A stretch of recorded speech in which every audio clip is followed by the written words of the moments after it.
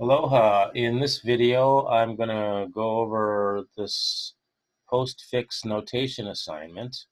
And in this assignment, we're supposed to write a Python program that will evaluate a postfix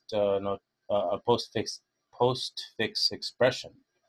And so a postfix expression is, for example, this expression, 1 plus 2, that quantity times 3 would be written as 1 and then a 2 and then the plus sign to add the 1 and the 2, and then the 3, and then the multiplication that would add the 3 with the sum of 1 and 2.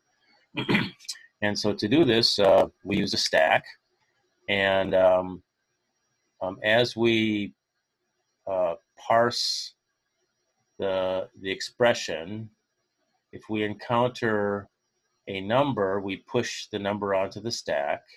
If we encounter an operator, we pop the top 2 operands or numbers off the stack, perform the operation, and push the result back onto the stack. So, for example, in this 1, 2 plus 3 times example, first the 1 gets pushed onto the stack, the 2 gets pushed onto the stack, and then the 3, or the plus sign, is encountered.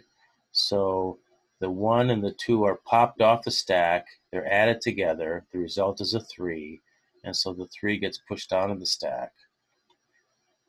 And then the 3 is encountered, and that's pushed onto the stack, and then the multiplication operand or operator is encountered, and that pops off the 2 3s, multiplies them together, and pushes the 9. Okay, so I've started Visual Studio here, and this is a stack problem.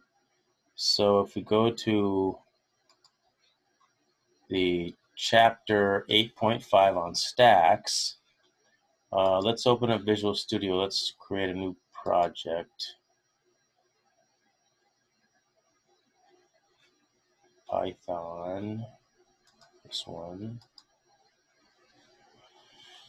And I'm going to call this postfix expression.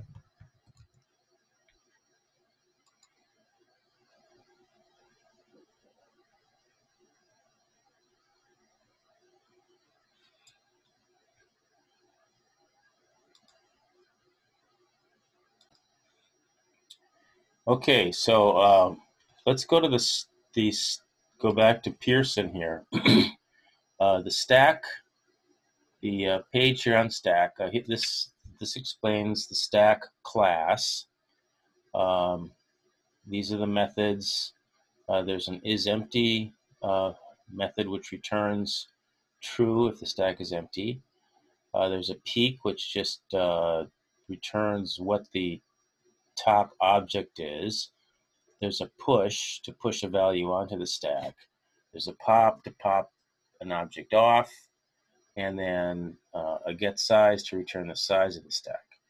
And so I'm going to copy these methods. Let's see, first of all, okay, so down here is some code to test the stack. So let me grab the answer to that, and I'm going to copy this. Copy, and I'm going to paste that right here into the main program. Paste. Okay, so that's that, and then I'm going to go get stack, which is up here.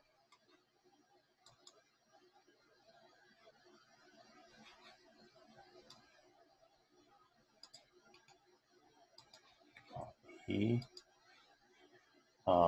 Let's see, click, right click, add, new item. It doesn't matter, I'm going to call it stack py.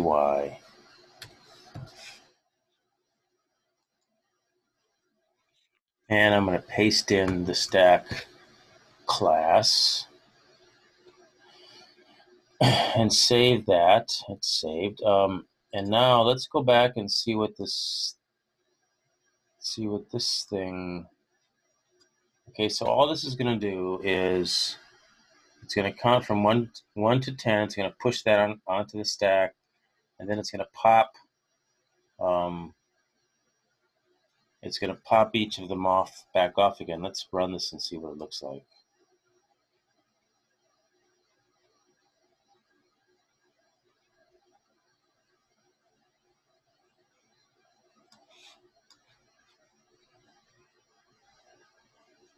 Okay.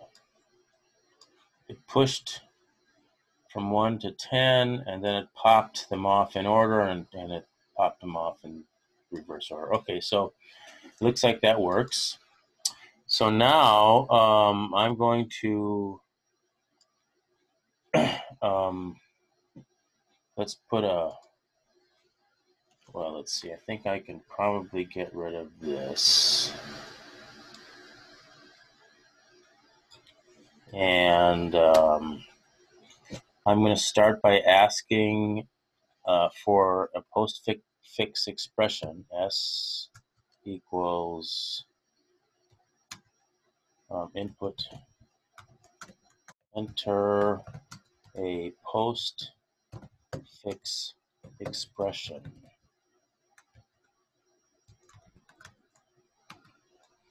And let's see, then I want to split that into a list. So I'm going to say lst equals list s.split, and I'm going to assume that that all the tokens or the numbers and the operands will be separated by a space at least. Okay.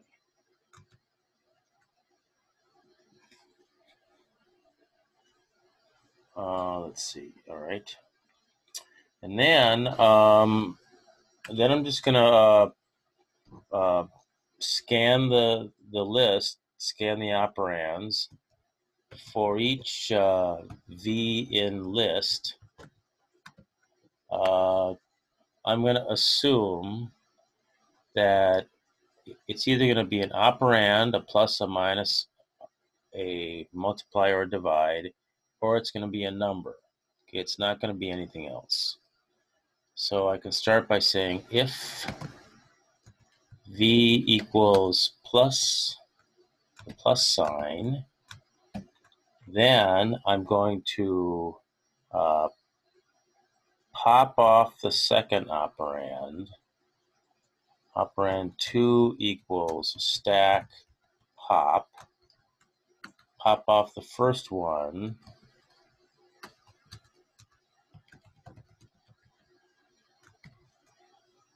And if it's a plus sign, then I'm going to add the 2. Some result is going to equal to op 1 plus op 2. And then I'm going to push the result back onto the stack.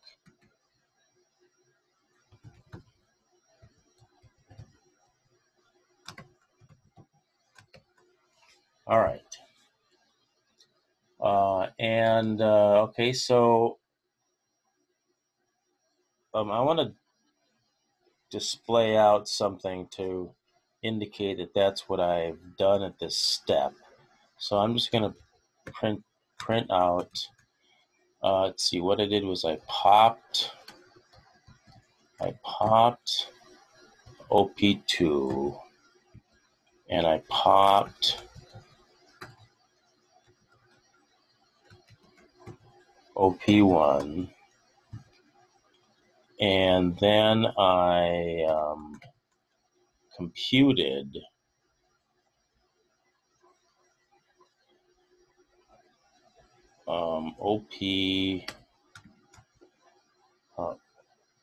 OP1 plus OP2 equals RES.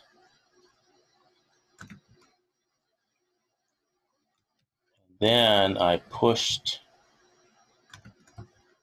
yes. Okay. Is that? Oh, I have to put a comma here.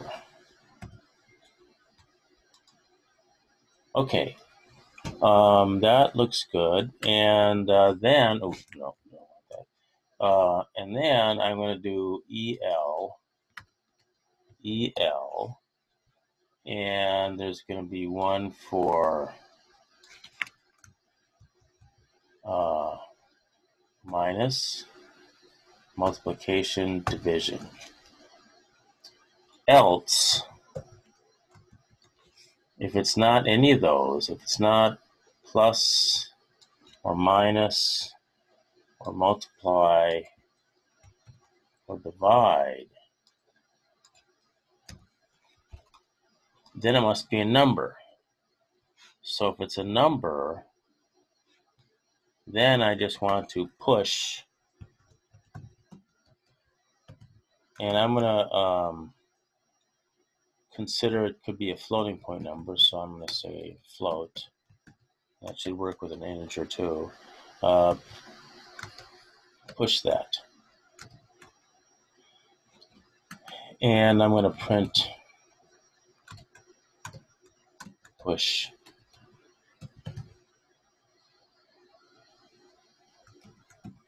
V.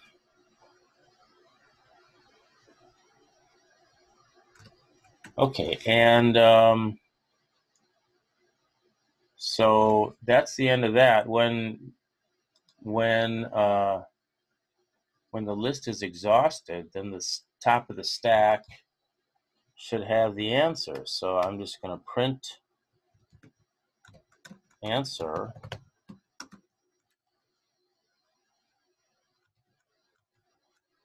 is, I'll just say stack peak. How's that?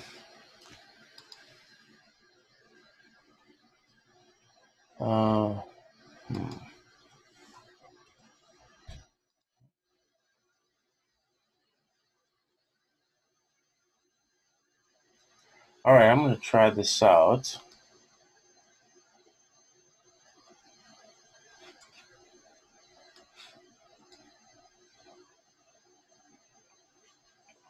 One space, two space, plus space. I'm going to use 4. Oops. Just work out plus space 4 space times. Enter. Push the 1, push the 2, pop the 2, pop the 1 plus 2 is 3, push 3, push 4, and then we encounter the multiply, about 3. Oh, no. I forgot to go here. This is plus, this is minus, so this has to be minus, and this has to be minus, and this has to be multiply, and this has to be multiply, and this has to be divide, and divide. Okay, let's try that.